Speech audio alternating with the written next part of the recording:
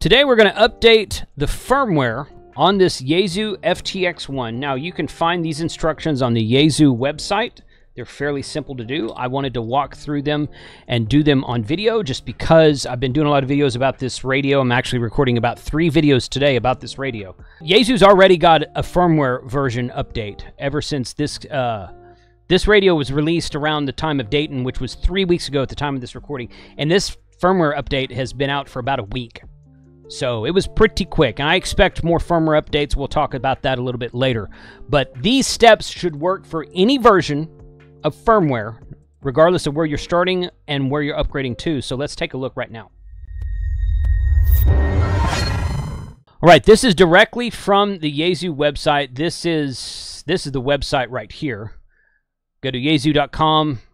Scroll down to products, HF radios, and FTX-1 series is right there at the top, and then you click on up. Once you get on the FTX-1 series page, which includes the field and Optima versions, you can see right there at the top.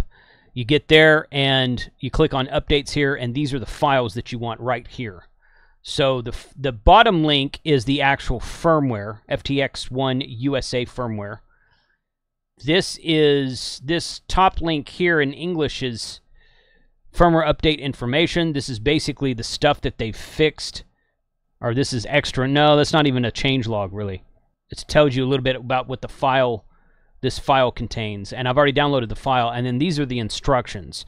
So all of this is located right here. I'm not sure what the purpose of this is, actually. This is just telling you that basically, please read the FTX-1 series firmware upgrade manual, which is this right here. And it says implements improvements as of May of 2025. That was last month. Improved operation problems. That's not very much. That's not a very good changelog. Okay. After installing firmware completely, the FTX-1 must be reset. Refer to the FTX-1 series operating manual, page 79, or refer to the firmware manual, which it tells you over here. So you have to reset it. So if you've saved any memory channels, it's probably going to wipe them out. FYI. This should be more of a changelog is what that should be. It's just not. So whatever. Okay, that's fine. So we're going to start here. Okay, and again, this will work for any series. And right here, so I've read through all this and I've done a couple of these steps already. Right here it says format the micro SD card in advance with the transceiver. So we're going to do that in these steps here in just a minute. It doesn't tell you how to do that. It does tell you to look in the manual under using micro SD card described in the owner's operation manual. And I can tell you right now that's on page 64. So the first thing I did was I tried to format. I've got a few micro SD cards for some of my cameras. I've got micro SD cards for my drone, and I don't have very many small micro SD cards. So I took a 64 gig and tried it, and it gave me a formatting error.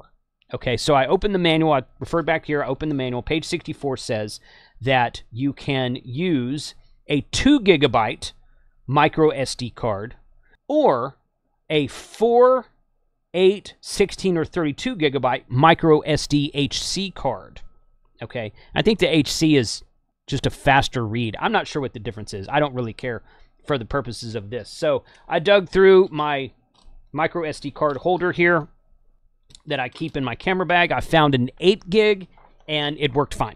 So I got an 8 gig micro SD card in here, and it works fine, and I'm going to show you what to do on that right now, because the manual here tells you to format the card, but it doesn't tell you how to do it.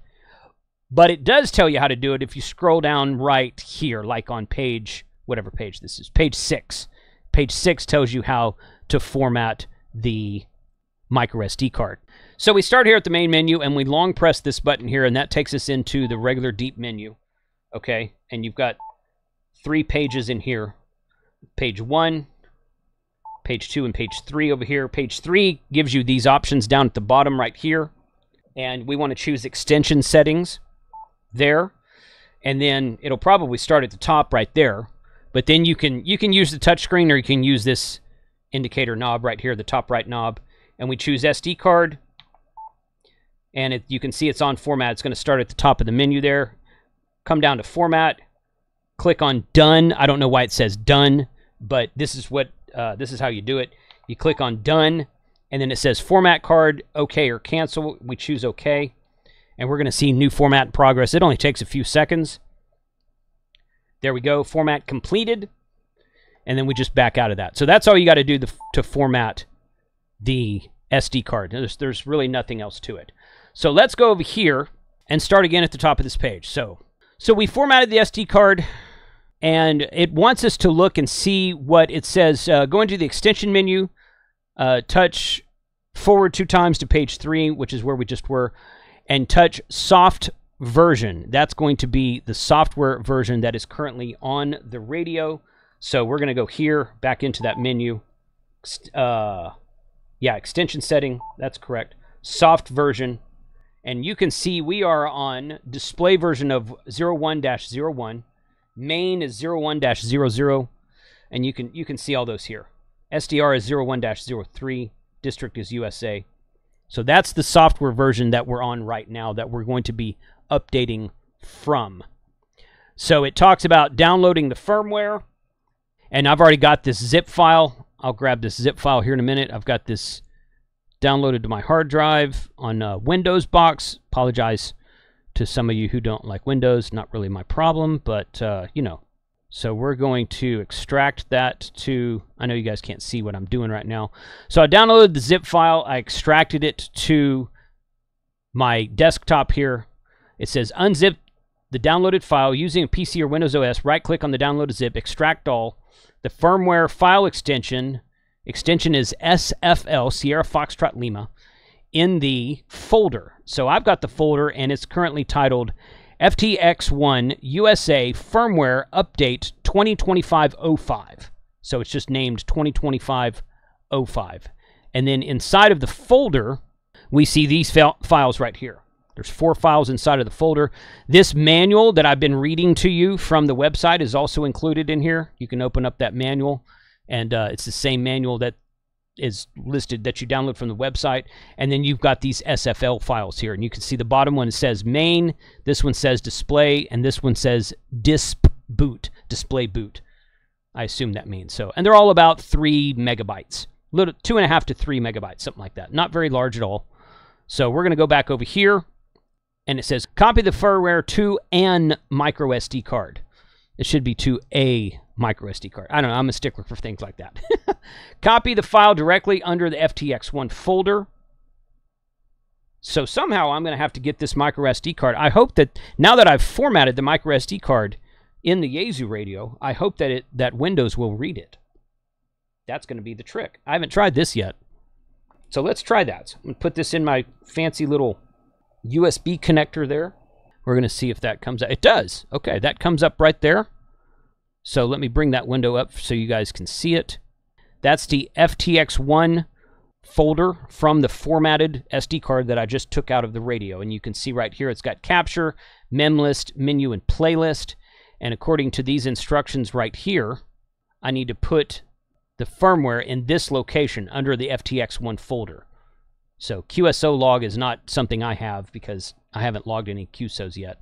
So we're going to bring this over here, and I got to find, there it is. Okay, so I got to find that, and I got to find these 3 files. Okay, so those are the 3 firmware files there. Copy to this location, that's where we put them. Okay, how to update the firmware, turn the transceiver off. Let me take this out here, and I got to put the micro SD card back in. By the way, here's something that's useful if you haven't seen this yet. You insert the micro SD card this direction, not this direction. I mean, you'll figure it out because as long as you don't force it, you won't be able to put it in this way. So you put it in with the what I would call the face of the card facing down or facing towards the back of the radio. So I'm going to go ahead and turn the transceiver off because that's the first step after putting the card back in anyway. And if I were to put this card in now, it would pop up a menu that says proceed to update or something like that. But we're not going to do that right now. So here's what we're going to do.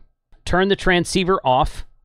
When updating, remove the battery, which I've already done that, and connect it to an external power source. Now, I've got another video I'm going to talk about this battery and what I think about the battery and some drawbacks about the battery. The battery is USB-C chargeable, but it requires a 15-volt power source with, I think, 250 watts or 450 watts. I can't remember what it is. It requires more of a power source than what your standard USB-C connector is going to give you. I'm going to talk about that in another video. But one thing I have learned is that the USB, the Gigaparts, the latest Gigaparts battery box with the upgraded USB-C charger does charge the battery on this radio. Okay, you can save 5% on that box with the coupon code of KC5HWB, and they put them on sale periodically. I suspect they'll have them on sale next month or in a couple months for Huntsville Hamfest, but we'll see. Anyway, I've got this plugged in via this cable right now. Here's the battery. Battery's off the radio. I've got this plugged in via this cable, and it's actually running down to the same Gigaparts battery box plugged into power poles, direct to 12 volts. Okay, so that's what I've got plugged in right now. So it says to take the battery out and plug in directly to 12 volts. That's the first step. Turn the transceiver off. I did that. Connect to a power source. Insert the micro SD card. Okay, good. Important, do not skip this section. If the current main firmware is 0100, proceed to step 4. That's what it was, right? Yes. Yeah, so if the current... So once you update from this, you probably won't have to do this again. If the current version is different from 0100, proceed to step 11. I had to go look again because there were several numbers in there. Main is 0100, as you saw earlier in this video. I should have rewound my own video, but I didn't. Okay, so we're going to start at step 4. Okay, so if once you update the main past 0100, which is I think is what we're about to do, then you won't have to do these steps 4, 5, 6, 7, 8, 9, and 10. You'll proceed directly to step 11. Okay, if the current main firmware version is different than V01.00, start from step 11. Okay, so we're going to do this whole thing. So while pressing the QMB, the VM, and the MV buttons simultaneously, all 3 buttons simultaneously, turn on the transceiver. So that is, I think that's all 3 of these at the top. QMB, that's this one, MV, and V. So this one here, and this one here. So 1, 2, and 3. And we're going to power this on. Okay, it says on the screen right there, I know that's small in the window, it says firmware update at the very top right there, and it says insert latest version firmware SD card, touch the screen to continue. But the manual says do not touch the screen, proceed to next step. Okay. Okay. Turn the function knob clockwise 5 clicks or more. The Yaesu bootloader screen appears. Okay, turn the function knob 5 clicks or more. There we go. Okay, there we go. Make sure that the display shows the check mark, then touch update. Do not mark anything other than display. So it wants us to do the display first. And that's exactly what came up. What came up was display is checked here. Main is not checked. It's got a checkbox there. Both of them say ready. And then DSP and SDR say no such file. So there's no update for those today. So there's your update display, main, and it wants us to do only the display update at first. Okay, make sure the display, then touch update. Touch update right here. Do not turn off power. You can see the indicator going right there. It says skipped on main. So we're just updating the display right now, which is exactly what it wants us to do. Again, I think this is an initial update because this is factory firmware. Okay, so the display turned off. It says the update progress indicator is displayed when the firmware transfer begins. Please wait until the progress is completed. Do not remove the SD card or turn off the transceiver while updating. If the update is interrupted, the transceiver will not operate properly. When the update is complete, the power is automatically turned off, it says right here. Unplug the DC power cord, then reconnect. The power is automatically turned on. Proceed to step 12. Okay, so that's one thing about this radio that I find a little bit, I don't know if annoying is the right word, but strange. Okay, so we're turned off right now. There's no lights, no anything. Every time you apply power to the radio, it comes on automatically. And that's what it's telling me to do. It says to remove this, put the power back in, right there. It didn't come back on. Okay, my power did not come back on. It said, unplug the DC power cord, reconnect, and the power is automatically turned on. Proceed to step 12. That's what it says right here. This did not happen. I had to press my power button for it to come on. Okay, so, okay, well, it's on now. Proceed to step 12. Press the function knob. Press and hold the function knob. Go back into the main menu, in other words. Okay, touch the extension setting. Forward 2 screens, that's where we're already at. Oh, forward 2 screens if you're not at the extension setting, okay. Touch SD card, and then touch done on the firmware update. So it wants you to go in here, touch SD card, and touch done on the firmware update, and then it's checking right there. A list of firmware stored on the micro SD card is displayed, it says, right here in this screenshot. Checkmark indicates firmware to be updated. Ready indicates updatable files. No such file, there's no target, and broken file indicates there's some kind of corrupted version. So we have got, clearly, we've got a display update and a main update. So the display is V01-02 and the main is V01-04. That's the firmware that we're about to apply to this radio. And it says this time it says it's okay to do both at the same time, because it says to go ahead and touch the main and put the checkbox in that one. So that's what we're going to do there. There we go. Now both of those are ready. And it says touch update to update the confirmation screen. To cancel, click cancel, touch OK. After, if we click update, it'll say update and click OK. So we're plugged into power. And it says something about do not turn off power. And there we go. All right, you can see the indicator going right now. While that's going, let me tell you about today's sponsor. Today's video is sponsored by Mezzi and Poloni Coax. When I take this radio out into the field, most of the time I'll be feeding it with Mezzi and Poloni Coax, especially if I'm on POTA. You can save a 10% discount on all Mezzi and Poloni Coax, connectors, items, tools, everything they have at the link in the description below on the Gigaparts website and on the Mezzi.it website from Italy. If you can't find something on Gigaparts, go to Mezzi.it. Enter the same coupon code, HR2 Cables. You'll get 10% off of either website with those coupon codes. Thank you, Mezzi and Poloni, for supporting the channel. All right, that one is still go. Okay, so the display finished. You can see it's got a green check mark here now. That one says finished. The main is going. Taking a little bit longer than the first one. Still, yeah, there it's moving. Okay, that took about 2 minutes. Maybe 2.5, something like that. And then the radio rebooted, and it comes back to this screen. Now, we're going to go back over here. When the update is complete, the power is automatically turned off and then on. That's what it did. Reset the transceiver, see below. Okay. While pressing back and find fast, turn the transceiver on. Okay, so it doesn't tell you to turn the transceiver off, but obviously that's what you have to do. So we're going to go back over here. We're going to turn it off right there.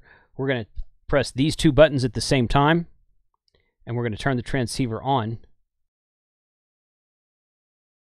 And then that's what it says should have. The frequency display will return to 144.0 on the sub side and 7.0 on the main side. That's exactly what happened. Okay, this completes the firmware upgrading process according to the manual. So we're going to go over here and look. So I'm going to put, I've saved one memory channel in here, so not a big deal to me. The 3D waterfall is on. I don't have an antenna hook connected right now, obviously. Okay, so we're going to go back in here and look. Go here, extension, and we're going to scroll down to software version. Now we're on display version V01-02. Main is V01-04. DSP is 01-01. There wasn't an update on that one. And SDR is 01-03. Wasn't an update on those two. So this was a firmware update for the display and the main, not the DSP or the SDR. That's what we did. All successful, working as intended. And we can change back, and I can go back into the repeater that I had this programmed in. So, once again, this is the first firmware update that Yaesu has released since this radio was debuted last month. I'm sure there will be more firmware updates. I'm looking forward to seeing how well this one works and what they actually fixed, because there wasn't, it said operating problems. I don't really know what that means. So, check the links in the description below for everything. This should work for every version of firmware update from now forward. Put a comment below. Let me know what other types of videos you'd like to see about this radio 73.